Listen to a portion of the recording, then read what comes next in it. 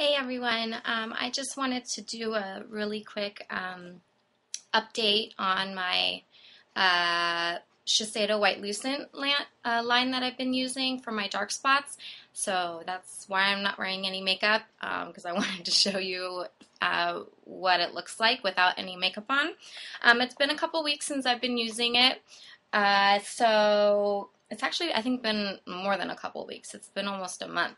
And what I had done was just gotten the trial size of everything in the Shiseido White Lucent line. I got the brightening cleansing foam, and then I would follow that up with the brightening, the softener. So it's like the toner thing, it's a softener. And then during the day, I would put the White Lucent Intensive Spot Targeting Serum, followed with the Brightening Moisturizing Emulsion.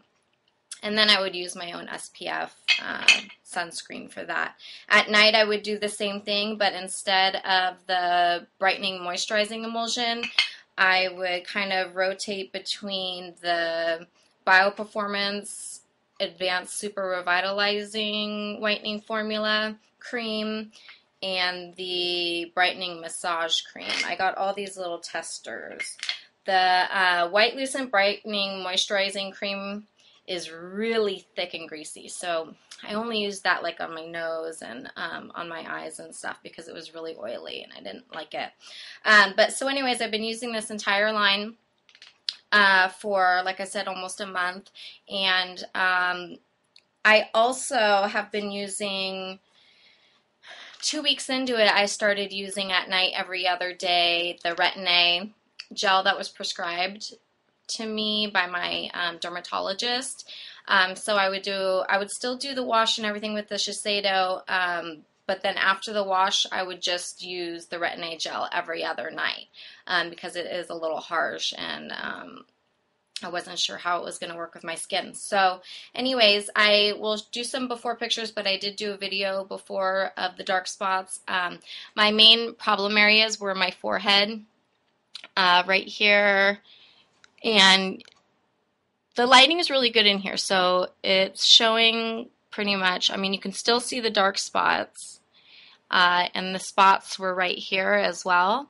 They've dramatically lightened, and so unfortunately the Shiseido line is super expensive, and I don't think that I will purchase the full size of them.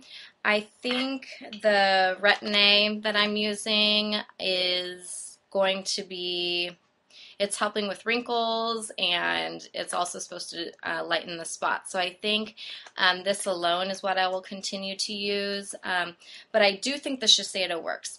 I have seen dramatic lightening of my dark spots. So unfortunately, I think if you have the money and you can spend it, great, and you should, because I think it really works. However, I just don't think that I'll be able to afford to use it. So, but from, a little goes a long way, so I'm really surprised, because this foam, the cleansing foam, I use with my facial brush, and you just use a pea-sized amount, and it, there's so much that, foams up on your face. So it's awesome. This is still half full.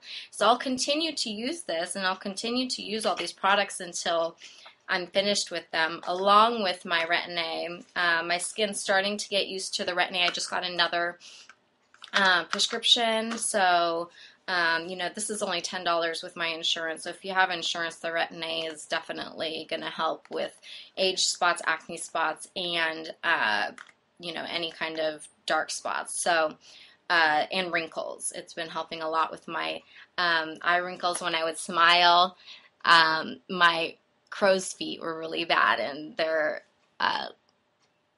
pretty much gone. So that's been awesome. I really have loved that. But other than that, I just wanted to give that update that I definitely would recommend the White Lucent line from Shiseido.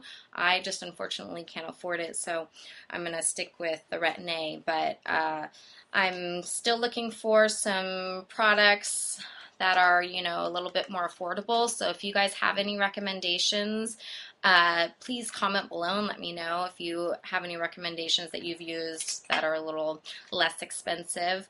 But other than that, yeah, thumbs up for the Shiseido. I think it's awesome. I think it works, and if I had the money to do it, I would definitely resort to that.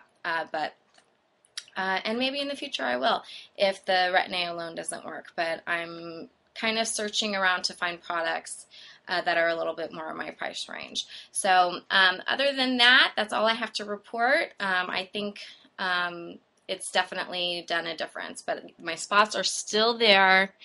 And up here, they just seem to be worse.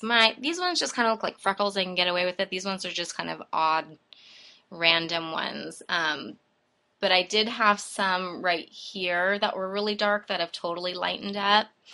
And right here, they were pretty dark. So I'm happy. I'm really happy with the outcome of it. But anyways, let me know if, yeah, definitely if you guys have any recommendations for me, and I will, you know, do another update if I find something else, or maybe in another month to see if the Retin-A has totally, you know, done the job. So I appreciate you guys watching, and I'll see you in the next video. Okay, bye.